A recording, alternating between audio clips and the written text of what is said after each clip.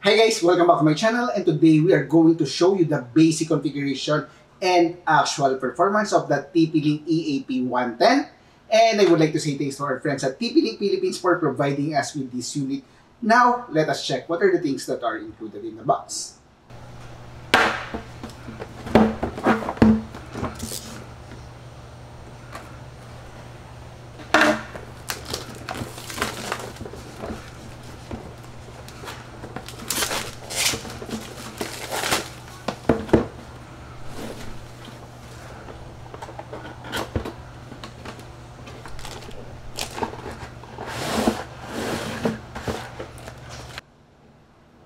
We have the documentation,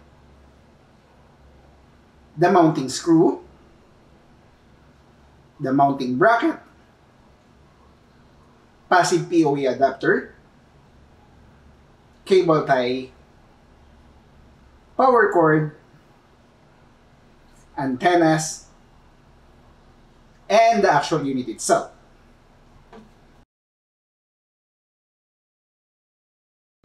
Now for the specifications. Antennas are 3 dBi omnidirectional. Ethernet ports is fast Ethernet up to 100 Mbps. Durable, weatherproof enclosure for outdoor Wi-Fi. Capable of creating multiple SSID up to 8 SSID. SSID to VLAN mapping, and a lot more to mention. Now we are going to configure the EAP110. If you don't want to see the configuration and overview of the management console and wants to jump to the actual test, go to this timeline. Okay, first things first, plug the PoE adapter on a wall outlet and get your source of internet. This one will be our source of internet that is directly connected to our modem router. Plug it on the LAN port.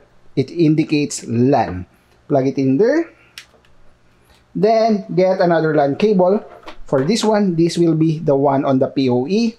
And from that PoE, it will be the one connected to the main access point or the EAP110.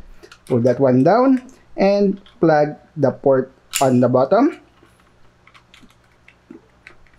Close it to make it sure that it won't get wet when it rains. Okay, right now we are using my desktop to configure the EAP110. And first things first, let us try to connect to the SSID or the default SSID of that EAP110, which is the TP-Link _2.4 GHz E33F2. Then hit on connect. Then after that one, it is automatically configured that you will be able to connect to the internet. Like for example, let us try to click on this one and try to search TP-Link. As you can see, we already have our internet access the first time we access that or connect to that EAP110. Okay, and it is actually working. Now, let us try to configure the EAP110 with the web management console. To access the web management console of that EAP110, you just need to enter TP-Link EAP.net. Okay, then after that one, it will redirect you to the main login page. For the default username and password, it will be admin, and enter. Then after that one, let us click on never. Then you need to create a new username for your admin account. So for now, let us retain the admin username and the password. Let us change this one to something more complex. As you can see, it indicated that the password that we have set is actually high. So click on next.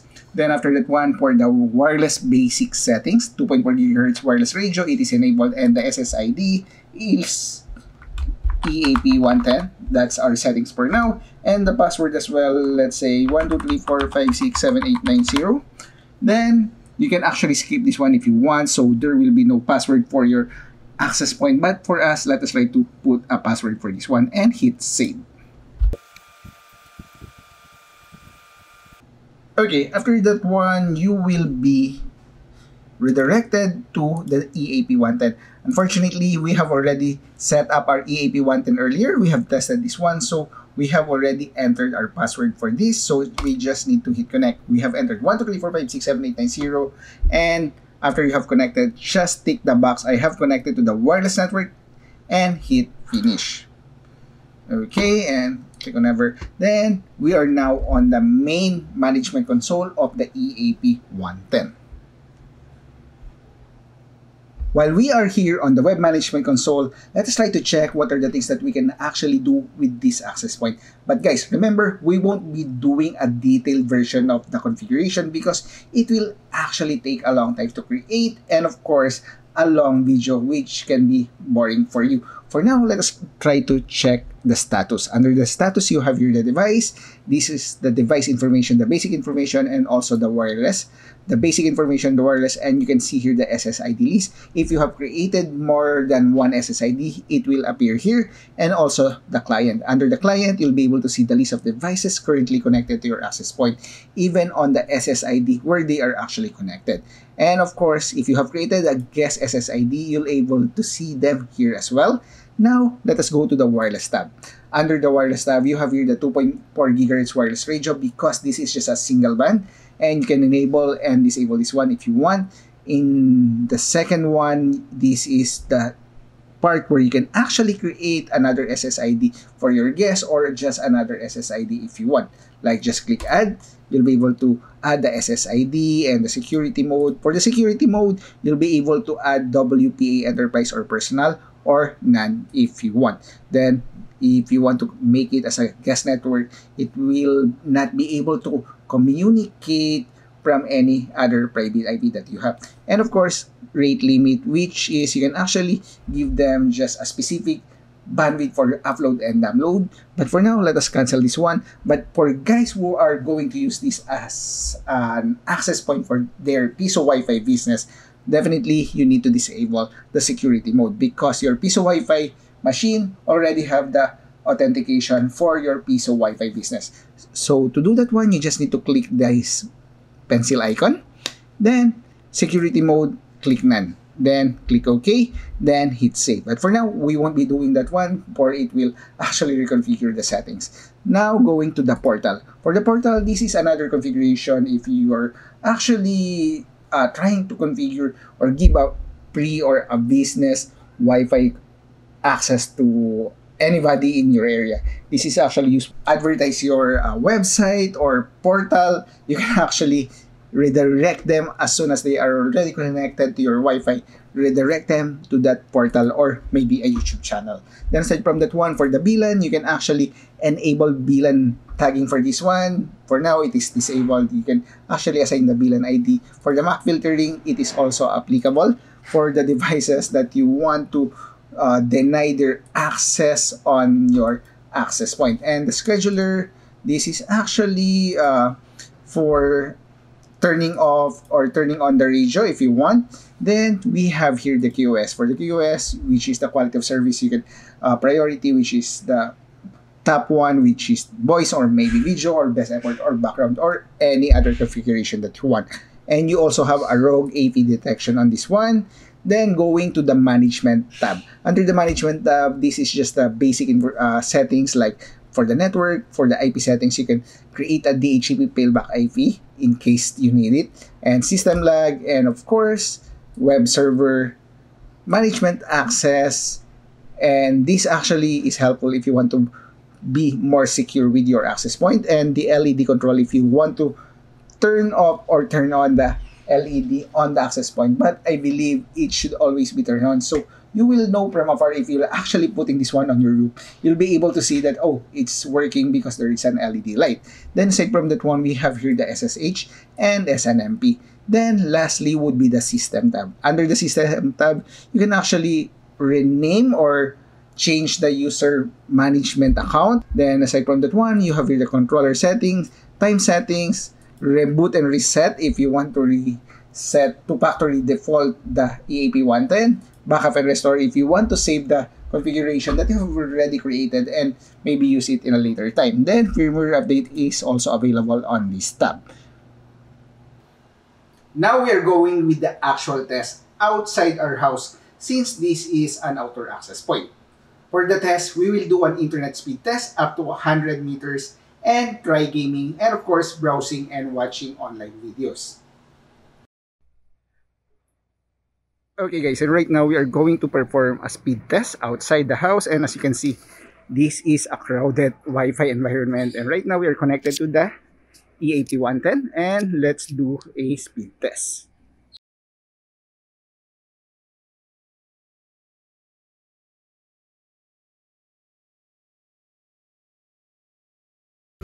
And right now we are getting 83 Mbps for download while 61.4 for upload. Now moving to the 10 meters range. Okay, for the 10 meters range, go.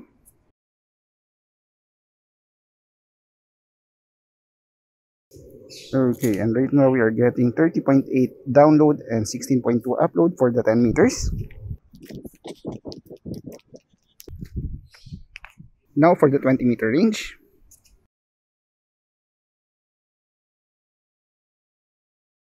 And we are getting 27.6 for download while 19.4 for upload. Now for the 30 meters range.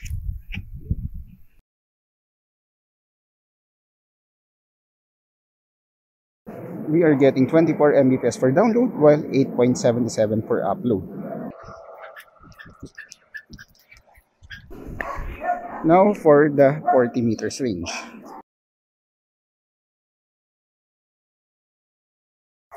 We are getting 21.6 Mbps for download while 5.42 Mbps for upload. Now for the 50 meters.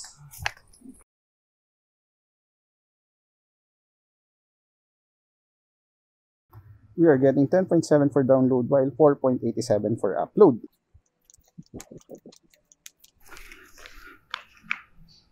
Now for the 60 meters range.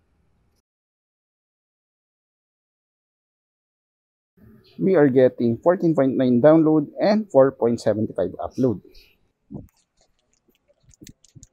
Now for the 70 meters range.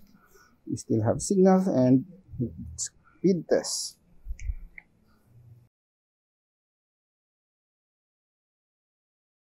We are getting 3.76 per download while 0.25 per upload. And as you can see, we still have connection to the EAP110. We are connected and the signal strength is actually good.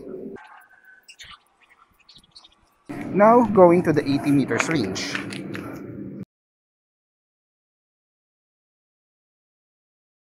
And we are getting 25.6 for download while 9.48 for upload on the 80 meters range. Now on the 90 meters range.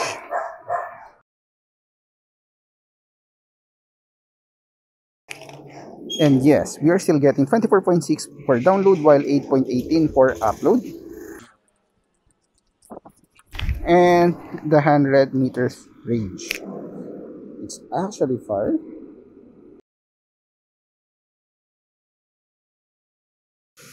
And we are still getting 19.3 for download while 3.03 for upload.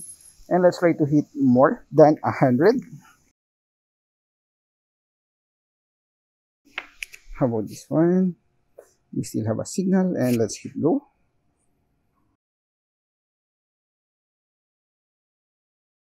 By estimate, this is already in 120 meters range and we are getting 3.36 for download while 0.63 for upload.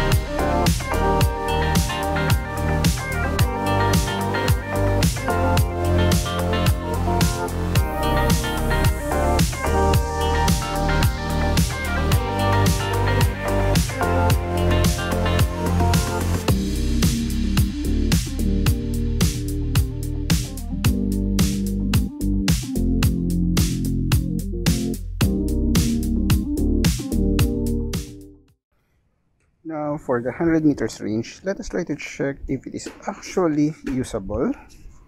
And of course the other administration.